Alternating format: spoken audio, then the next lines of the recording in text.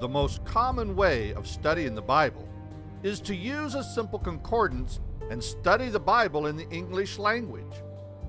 I have discovered over the years that the true wealth of the Bible is hidden in the expanded application of the original languages. For this reason, I never conduct word studies in the English language, but I access the treasures of the original tongues with the research tools available. The secret to a successful Bible research project is organization and proper study habits. Diligence and tenacity are the necessary attitudes needed to be successful in Bible research. Let's eradicate the idea that a research project is a study completed in 30 minutes start to finish. Some research projects might require weeks or even months to complete. Each word study project should have 3 parts: an introduction, a main body, and a conclusion. Each of these parts are designed to organize your study time and meditation. In order to have a successful project, you must complete a thorough introduction. A thorough main body is built on a thorough introduction. The success of your conclusion is totally dependent on the thoroughness of your main body. In simple terms, each part of the research project is interdependent on each other. Should you be sloppy in one section, that sloppiness will affect the entire project. The remainder of this episode is designed to teach the word study format. Before we begin explanation of the word study introduction, let's scan the word study worksheet. This worksheet is designed to organize your Hebrew or Greek word studies. Again, each word study project should have 3 parts: an introduction, a main body, and a conclusion. And this worksheet is designed to organize these 3 parts.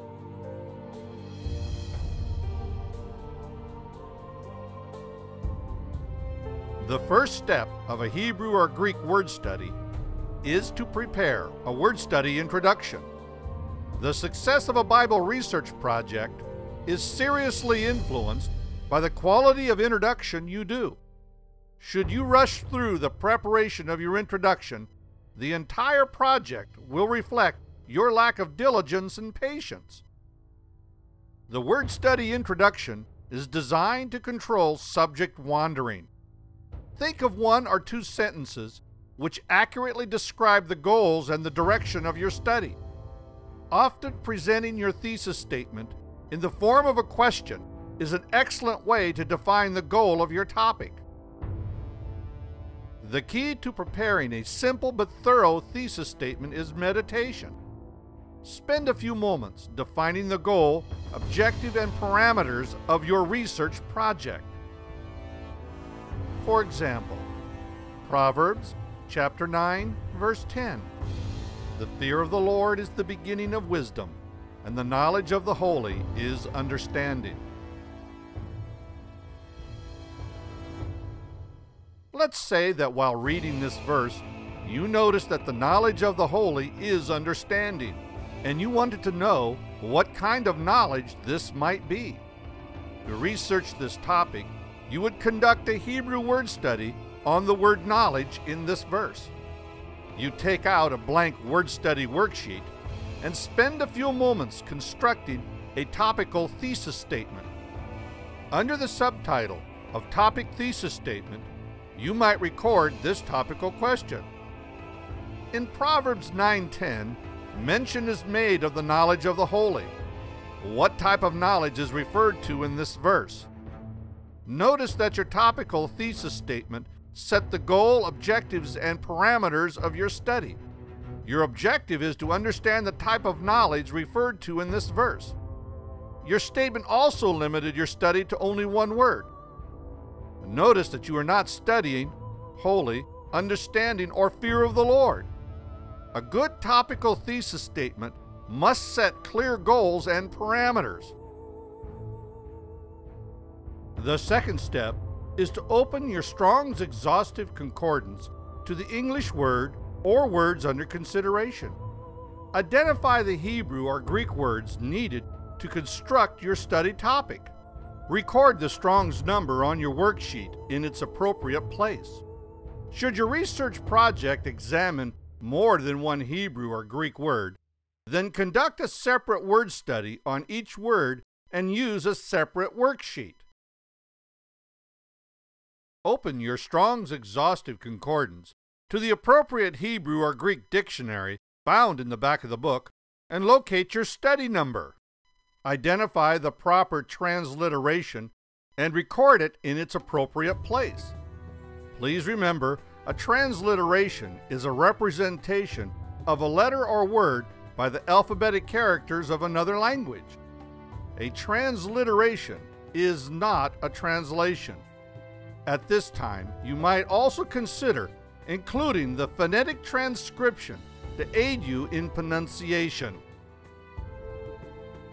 The third step in your word study introduction is to establish the etymology of the Hebrew or Greek word being studied. It's important to clarify the etymology of the word being studied because the history of the word can influence your understanding of its meaning and application. While in the Hebrew or Greek dictionary, read the first few words in your study word definition. These words will be your etymology. Turn to your etymology reference number or numbers in the appropriate Hebrew or Greek dictionary and read carefully the etymology of your word. Record its definition in the space provided on the worksheet. While you are researching the etymology of your word, be sure to carefully meditate its definition and the implications it has on your study. You might record an observation similar to this from 3045 Yada. To know, to ascertain by seeing, including observation, recognition, care. To know by experience, to see, to observe with the eyes to what we hear with the ears. This would be a good time to consult other Hebrew or Greek lexicons or concordances. The fourth step in your word study introduction is to establish the definition of the Greek or Hebrew word being studied. Again, let's refer back to the Strong's Hebrew or Greek dictionary. After you have read the preliminary etymological information, the next words you read compile a simple definition. But you must pay careful attention to the colon and dash symbol, because it indicates the end of the definition and the beginning of the various ways your word is translated in the King James Version of the Bible. As useful a tool as the Strong's Concordance is, you will find that other lexicons are needed to establish an accurate definition. It is at this point the Strong's numbering system has its greatest value. Many Greek and Hebrew study aids are coded to the Strong's numbering system. In compiling the definition of our study example of da'ath, I also consulted the Jacenna's Hebrew Lexicon and Brown, Driver, and Briggs Hebrew definitions from PC Study Bible. Once you have reviewed these entries, record your collated observations under the subtitle of definition. You might record a definition similar to this example. Knowledge, used as knowledge of God, intelligence, understanding, wisdom, to be possessed of wisdom, to acquire knowledge by intimate experience with God. When compiling Hebrew or Greek definitions, there are 3 degrees of expanded applications. These degrees are basic, primary, and applied definitions. By using the sample definition of da'ath, let's define the 3 degrees of expanded definitions. The term basic indicates the simplest form of the definition. When you examine a definition, the basic definition is an exact word-for-word translation. For example, when you consider da'ath, the basic definition is knowledge. The primary definition is an expanded form of the basic definition. Usually the primary definition amplifies the basic translation to include the actual implications of the word. Often, the primary definition will include the practical and figurative applications of the word. Again, let's refer to da'ath. The primary definition is used as knowledge of God, intelligence, understanding, wisdom. It should be obvious that the primary definition is a concise and vivid application of your study word. The applied definition is an implied form of the basic and primary definitions. Your applied definitions consist of the various applications of the word as it is used in the scriptures. In simple terms, your applied definition is the scriptural application of your study word. Again, let's refer to da'ath. The applied definition is to be possessed of wisdom, to acquire knowledge by intimate experience with God. Do not get hung up with these various degrees of definitions. If they confuse you, don't worry about them. Definitions may vary as you read from lexicon to lexicon. Because of these variations, I have a policy that 2 or 3 witnesses are necessary to solidify an accurate definition. The final step you need to do in order to complete your word study introduction is to consider the different translations that affect your theme word. When you study in the original languages, you will find that one Hebrew or Greek word can be translated by several English words. For example, the Greek word logos is translated by 23 different English words. Some of these words are to cause, to communicate, to give account, to think, to talk, to reason, or to question. You can see that by identifying the various ways your study word is translated can seriously influence the direction of your study. To finish step 5, identify the various ways your study word is translated into the English language. There are 2 tools you can use to help identify your translations. The first tool is the Strong's Exhaustive Concordance, and the second tool is the Englishman's Hebrew or Greek Concordance. To use the Strong's to identify your translations is a little more difficult and time-consuming than using an Englishman's Hebrew or Greek Concordance. In order to use the Strong's, you must reference each word that appears after the colon and dash symbol in the main concordance, because these words are the various English translations used in the King James Version of the Bible for your study word. The easiest way is to purchase an Englishman's Hebrew or Greek concordance coded to the Strong's numbering system. Look up your Strong's number and scan the list of scriptures identifying your translations. You may accomplish the same function by using Bible study software or the internet. Once this is accomplished, record this information on your worksheet. You might record a statement similar to this example. The most common derivative of yada. This word is used 90 times in the Old Testament. Da'ath is correctly translated knowledge, unawares, ignorantly, unwittingly, to know. To conclude this section on the word study introduction, I wish to present some helpful hints that will increase the productivity of your study time. Number 1, be patient and thorough with the preparation of your word study thesis statement. A properly prepared introductory statement will prevent subject wandering. It will also channel your thoughts and meditations toward the development of your conclusion. Number 2, keep a notepad near you when you study.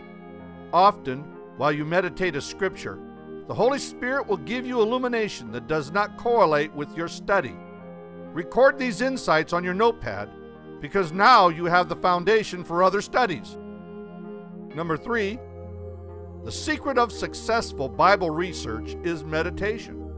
In order for this study format to produce its best results, you must meditate every facet of your study. If you have not viewed episode 4 entitled Bible Meditation, please do so. Without understanding the principles of Bible meditation, you will frustrate your study project. And number 4, always consider the importance and influence that history, culture, and geography might have on your scripture or definition. Correlate this information with your study.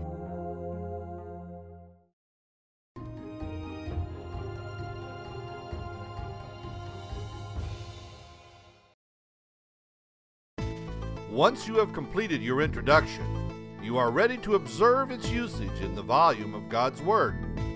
In order to accomplish this task, you need to rescan all the scriptural references in the Bible where your study word appears. Remember, your study word should be in Hebrew or Greek, and therefore you need a concordance or computer software that will list its scriptural references according to the Bible's original languages. With your Hebrew or Greek concordance or computer software open to your Strong's number, slowly scan every reference. Make note of every scripture that helps answer or clarify your word study thesis statement. Once you have identified the references you will use in your study, take the time to meditate each reference, considering the influence it has on your introduction. Remember, as you scan your list, you will be looking for cause and effect. In the main body section of your word study worksheet, begin recording your selected scriptures on your worksheet. Record your scriptural references under the heading entitled Reference. Adjacent to your reference, record a brief excerpt from your scripture, indicating how your study word is used in this verse. This information should be recorded under the heading of quotation. The final thing you do with your study passage is to meditate it with the various meditation techniques presented in episode 4. When you have completed your meditation, briefly record the insights and conclusions you acquired. These conclusions should be recorded under the heading of Meditation's Insights. Remember, the insights you record should be what you received in meditation. Do not record another person's theology. When you meditate each passage, always consider the implication your passage has on your introduction. Proceed through your list of references and correlate your meditations with your introduction. Now it should be obvious why you must take the time to build a proper introduction. Without a properly prepared introduction, the success of your main body will be limited. In simple terms, should you build a thorough introduction, you will be able to build a thorough main body. Let's review 2 examples. Proverbs chapter 1 verse 7. The fear of the Lord is the beginning of knowledge, but fools despise wisdom and instruction. To learn this type of knowledge, we must first learn to fear the Lord. Proverbs 8:13. Notice that I included in my meditation, in parentheses, other scriptures that supported this conclusion. Proverbs chapter 1 verse 22. Fools hate knowledge. Proverbs 1:29. Foolish, ignorant people set themselves against this type of knowledge, traditions, attitudes, and hardness of heart.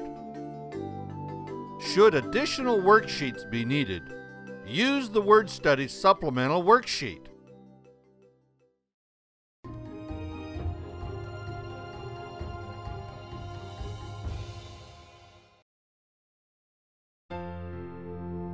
When you have completed the main body section of your study, you are ready to bring your study to a conclusion. Often the novice Bible student is apprehensive of this section because they are confronted with not knowing what to say or how to summarize their research. You should have no problem writing a thorough conclusion if you prepared a thorough main body. In simple terms, your conclusion should be a simple reiteration of your meditations in the main body. Correlate your Bible research with your introductory thesis statement. During this correlation, take time to look for similarities and differences, and for cause and effect. When your conclusion is finished, you should have answered your introductory thesis statement. In fact, you should begin compiling and directing your study project toward its conclusion with the first pen strokes of your introduction. Your conclusion is the goal line of your project. You cannot score until you cross the line. In other words, you cannot win a race until you cross the finish line. Any experienced runner realizes that he or she must picture the finish line in his or her mind at the sound of the starting gun in order to win the race. When a runner pictures the finish line, the runner knows the proper pace, energy, and effort that will be needed to finish the race. Remember, the study of God's Word is not the occasional experience. Our study of the Word of God must be a lifestyle of seeking the Lord. You cannot enter deeper dimensions of Bible study without a lifestyle of prayer. In fact, the life of prayer has a greater application because without prayer, your Bible study will be an empty head knowledge exercise in futility. Prayer and the ministry of the Word was the power source of the New Testament church. These two factors must also become the power source of your life. You may locate copies of the Microsoft Word documents being presented in this episode on this DVD in the folder entitled Video_TS. In order to access these documents, your computer must have a DVD-ROM drive. Should your computer not have a DVD drive, then you may download a self-extracting zip file from my personal website at jmbeatty.com. As I have previously stated, I have discovered over the years that the true wealth of the Bible is hidden in the expanded application of the original languages. With practice, you will find the word study format easy and fun because it helps you organize your study time. With this format, you do not have to complete a research project in one setting. You can back away from your project and return at a later time and resume right where you ended during the previous session. Try conducting a Hebrew or Greek word study. I think you will like the ease of use found in this format.